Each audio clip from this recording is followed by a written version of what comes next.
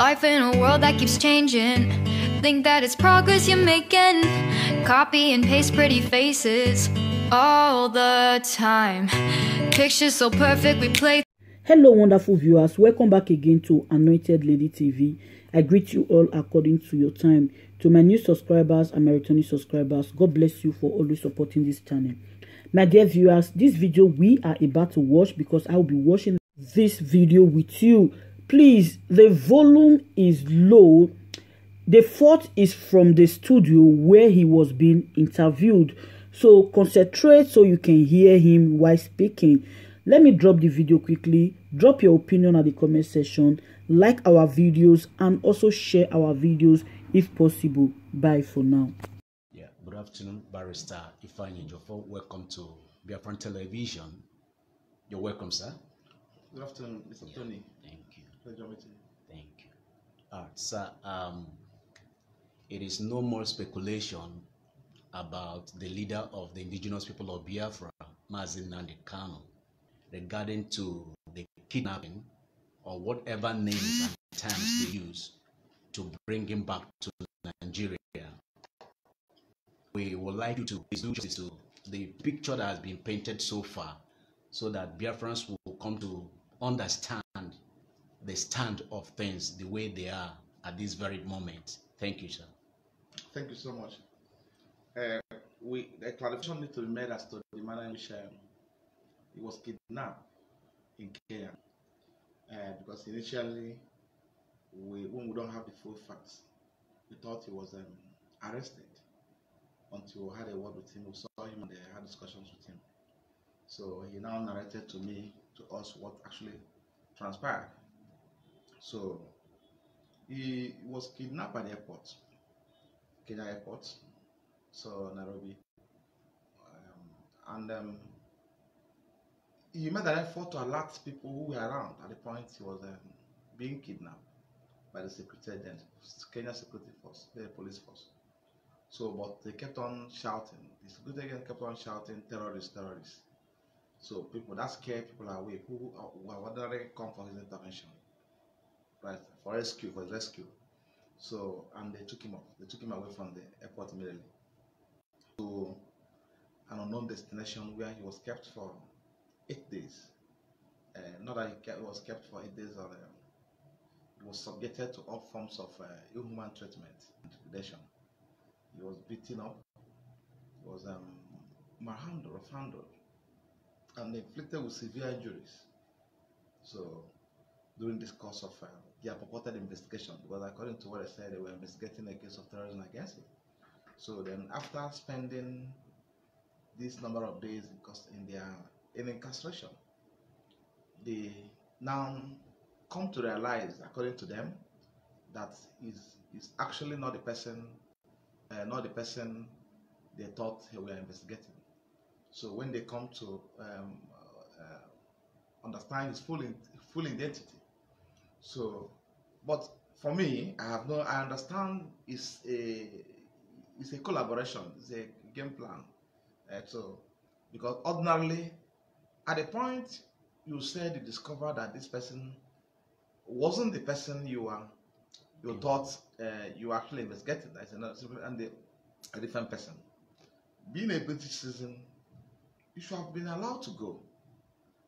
But why calling on Nigerian government to send their security? Okay.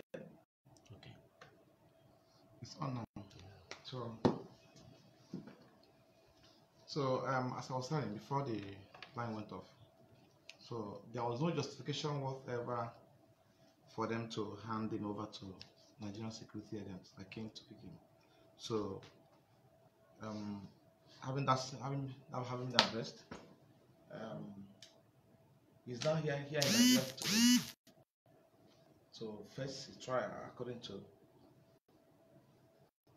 the trial. So we expected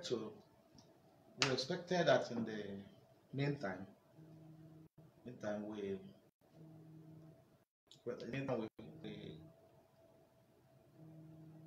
we're going to panel a sophisticated legal thing that will be part of this process. So and I have no doubt about it. They will do collectively do justice to whatever charge I filed against him or the existing charge. So coming to his present state of health, we have made public that when he was in Kenya, when he was kidnapped in Kenya, he was subjected to inhuman treatment. He was beaten, subjected to torture. He was tortured. And on account of those horrible experience, he took ill, was sick. So before he was brought to this country, before brought to Nigeria. So, but we are doing everything humanly possible to ensure he gets best of medical attention. We are written to the authority, detaining him, and he's improving. His health is improving as I speak to you. He's improving. So, and there's no cause for alarm. I can assure you there's no cause for alarm. Only that by virtue of being in a confinement where he has no access to his brothers, his sisters, the relatives, the cousins, and even the wife, more important, the wife, you effectively classifies him as being subjected to mental torture. That was where some people got that explanation wrong. I never mentioned the cause of my address, that he was being tortured by SSS here. I never said that. I was never mentioning my address that he was being beaten by SSS here. I gave graphic explanation of what happened, what took place in Kenya, how he was beaten there, based on account he gave me, direct account he gave me. So, but I emphasize on the fact that by virtue of the fact that he is here alone, he doesn't have free access to the wife, to the children, to the brothers and sisters, to cousins. So, and except us that can visit him, is still experiencing a level of mental torture. That's what I was trying to explain, so that people cannot get it wrong from any quarter. So, and we are doing all we can to ensure that he transferred to appropriate custodian where he's supposed to be, pending when application for his bail is revisited and the trial commences. So, and we're in high spirit that Nnamdi Kanu will come out freely. I can assure you of that. He'll be out. There's no cause for alarm. He will be out, and I'm not talking about bail. Even if it's granted by the charge will be discharged, whatever charge filed this time around, we dealt with the merit and get it out in court. So there's no cause to panic. I can assure you that by legal team, the team we are going to empower, we're going to work with us, are very, very formidable in their own. We are going to do justice to this case. Thank you. Okay. Sir, you've talked about his health, that is in good shape. Biafrans shouldn't panic about his health. What do you think will be the minds of Biafrans regards to 26th, the day that he's going to appear in court? I didn't say the health is in a perfect state or whatever. I said the health is improving health-wise, and it's improving health-wise. Okay. That's what I'm saying. It's not that it's wonderful, but it's improving health-wise. But we are making effort to see we get an expert that will examine him. We have already informed the authority detaining him, and we're taking steps to that effect. So we have formally informed the authority detaining him. So, but it's improving health-wise, and there's no cause for alarm. Okay. We are doing all we can within the confines of law to ensure that the needful are done in court. And we are prepared to go all horse with the government, in this case in court.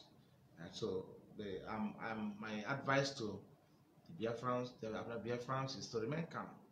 Pray for him, pray for us too. Particularly me, who is under serious threat.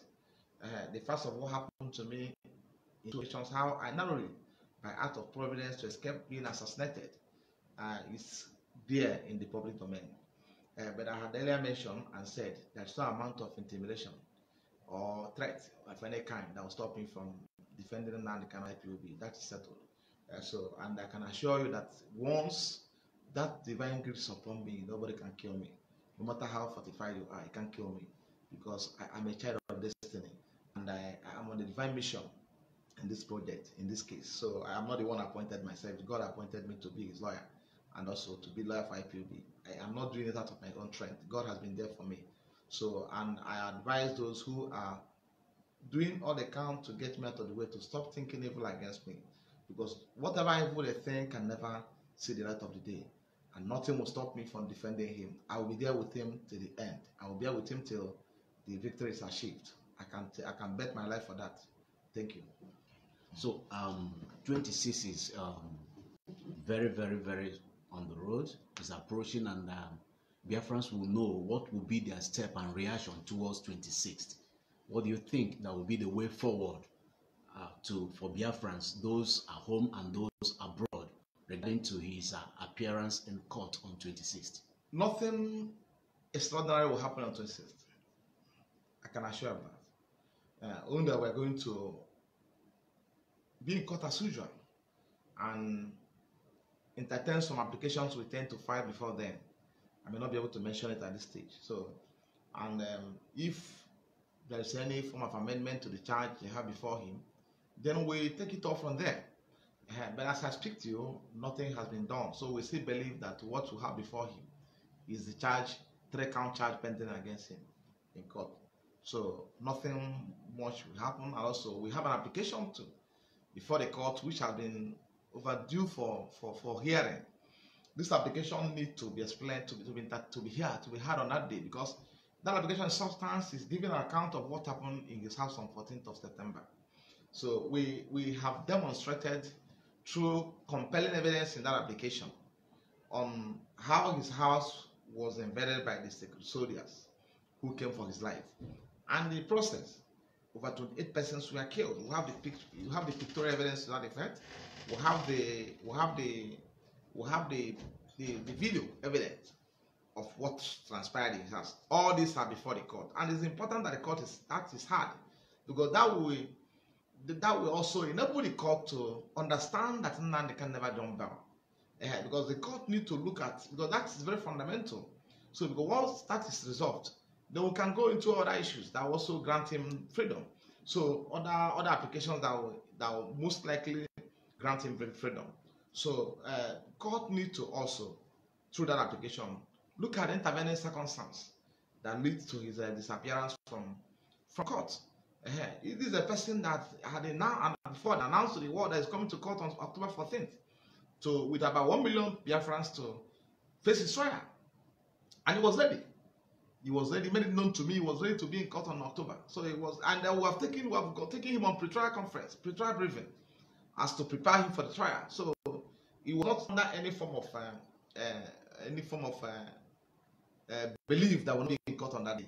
But before what happened on 14th, okay, assuming that these people that invaded his premises on 14th of September 2017 succeeded in killing him, will we be talking about the trial today? The answer is no. Will we be talking about dumping his disappearance? The answer is no. So, but by sheer act of providence, he escaped being assassinated.